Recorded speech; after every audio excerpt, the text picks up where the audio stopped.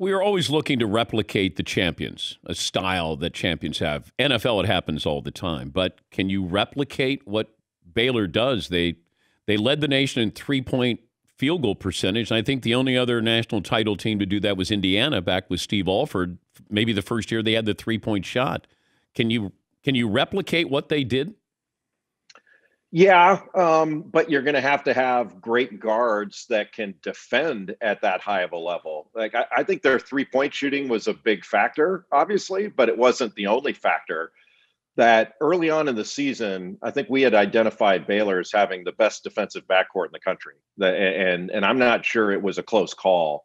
And with Davion Mitchell, like he's a lottery pick. That guy is the real deal.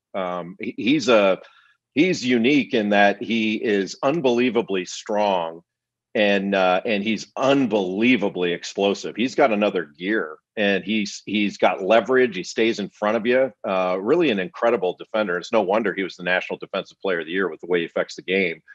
But Baylor was good last year. Like they were a number one seed last year before the tournament got called off. I don't think they were a no-brainer to win it. But they could have won it. And they've been knocking on this door for quite a while now. But so's Gonzaga. That's kind of the funny thing. Gonzaga is the more interesting case to me because Baylor's a Power 5 team with a Power 5 football and all that stuff. Gonzaga's been to 6 straight Sweet 16s, 6 straight.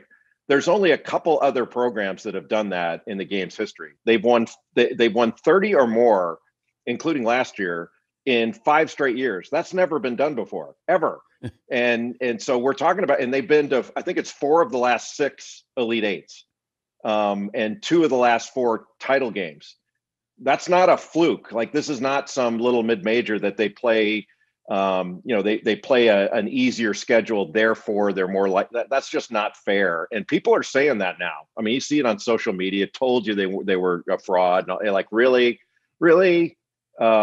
They're really good, and they're going to be just as good next year because they've got big time players. Like now they're starting to recruit the superstar high school players, and they've always gotten transfers, but they're not going to go away either. So we're going to see this.